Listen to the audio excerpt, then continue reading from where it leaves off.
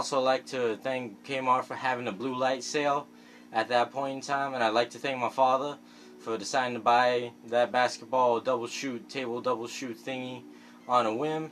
And I would like to introduce to the world this new speed running record, the 420 double hoop run.